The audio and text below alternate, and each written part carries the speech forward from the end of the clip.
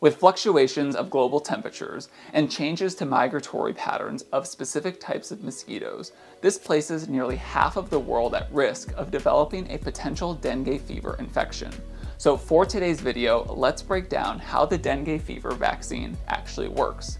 Now, dengue is a virus that is transmitted to individuals through a vector. So there is no human-to-human transmission, but rather it uses the vector of a mosquito to transmit.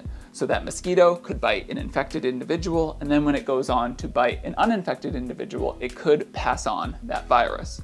And there are 4 different subsets of dengue that often infect individuals. So when vaccine manufacturers were thinking of developing a vaccine, they wanted to account for those different subsets.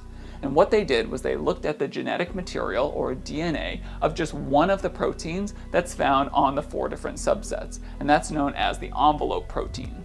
And they took those 4 different strands of DNA and inserted them into an attenuated yellow fever virus. So that's a weakened form of the virus that isn't actually able to establish an infection.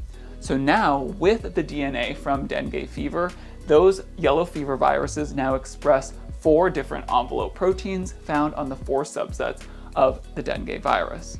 So when it's administered as a vaccine, our immune system recognizes that this virus does not belong, and it creates memory against the proteins associated with it, including those 4 different types of envelope proteins. Therefore, it will be more equipped to deal with an infection in the future if you come into contact with the dengue virus.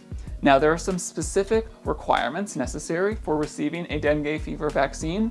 Now, this is often given to individuals who are between the ages of 9 to 16 and those who have had a prior infection with dengue. So for more information related to infectious diseases, vaccines, and other health topics, make sure to stay connected to my channel and with Dane Garvin.